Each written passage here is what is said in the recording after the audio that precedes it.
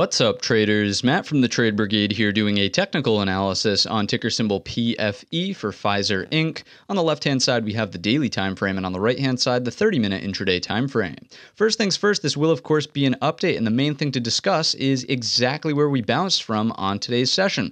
Remember, in prior videos, we were discussing this potentially acting as a bull flag, and again, that's exactly the low of today's session at 57.18. Now, I'm not saying that anyone nailed the low, bought it here, sold it up here at the top. Now, someone out there in the world probably did that. However, that's not the point and why I bring this up and why we mentioned it in the past. The reason I bring it up is because it's proving to us, Pfizer is proving to us that it does want to trade and respect its technical levels. So in knowing that, we can identify that this was a prior double top, correct? And the neckline would be this area right in here, and that's ultimately right where we closed on today's session. So this is going to give us a pivot point, right? So 58.89, I would just round up and call it $59 even, is the pivot here inside of Pfizer. If we can start closing 30-minute bars up above that area, to me, it would seem likely that we would rotate back to the top end of the range. The buyers stepped up. We again get that lower wick on today's session, indicating that there was a strong response from the buyers in the first place,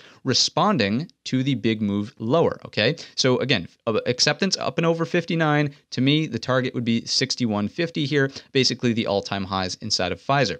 Now, on a rotation back underneath, it's all about, do we set a higher low or an equal low? So in that instance, 58 is your number to watch, coming from these prior areas in here. And again, it would make logical sense that that could potentially be a higher low pullback. What we would need after that would be a higher high up and over this area right here to start a new 30-minute uptrend, right? So just to have that on your radar, it's 59.25. And, you know, one more time to walk through the scenario, that would be something like this, back up and over 59.25 for that higher high after a higher low on the 30-minute perspective from here to here. That would change the trend to up in my estimation from down, which it is right now, noting that we have highs, lower highs, lows, lower lows, correct? So we would need that 30-minute reversal to the upside for us to get bullish back on the stock. And again, if we open above and consolidate above that pivot at 59, that's going to do some of that work for us and give us that new higher high. So that is the main number to be watching out for, 59 here. Any breakdowns of 58, if there is a deeper pullback, it's all about today's low of day, the large lower wick we printed from the daily and the support that we got from